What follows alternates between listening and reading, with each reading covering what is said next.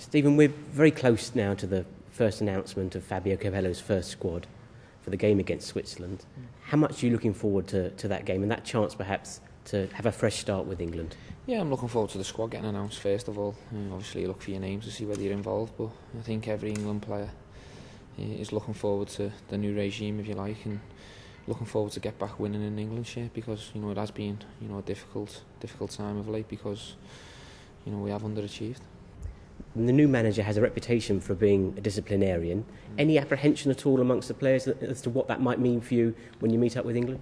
No, not really. We understand what Fabio's about, and it's important that we just get together and get used to him, get a feel for what he wants, and as players we've got to adapt to that.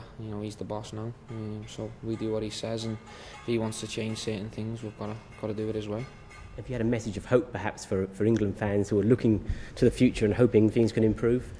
Well, I think, of course, there's certainly hope there. You look at this guy's CV, and, everywhere he's been, Italy, Spain, he's made a success of it, and he's certainly a winner. So to have him in charge of our nation, I think it's only going to be positive.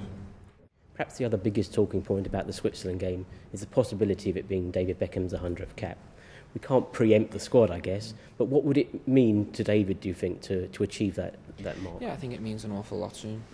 You go back to his first cap, I'm sure it seems a long way away from him. So to get to the 100, I'm sure it's a milestone he's always dreamed of achieving. So without picking the manager's squad, I do hope for David's sake that he is named and he does get on the pitch to make it 100. But I still feel he's got an awful lot to offer in England shirt. He's still got the ability, and he looks after himself, and he's as fit as anyone. So I'm sure David wants more than 100.